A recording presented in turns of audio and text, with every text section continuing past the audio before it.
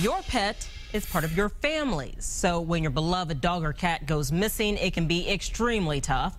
But one woman is now reunited with her pooch after waiting 2 years for her to find her way home.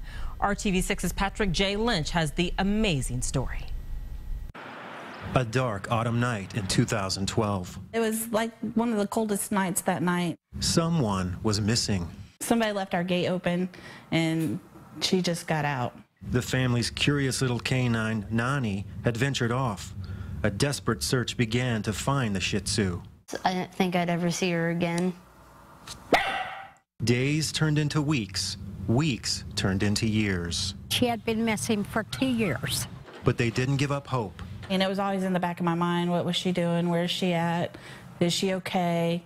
Hopefully somebody will get her to a vet and it be chipped. Then, the day before Mother's Day, 2 years later, it happened. When we got this phone call, we was pretty excited. Nani was brought here to Betty Wilkins of Frenzy Animal Rescue. I looked up the microchip number and found the owner and called them. For 12-year-old Chase Matthews, man's best friend had been found. I was in shock. I didn't think we were going to get her back. Their dog was living here, several miles away in this New Palestine subdivision. It was a reunion that no one expected to happen. Nani came out, and when she did, Paula says, "Nani!"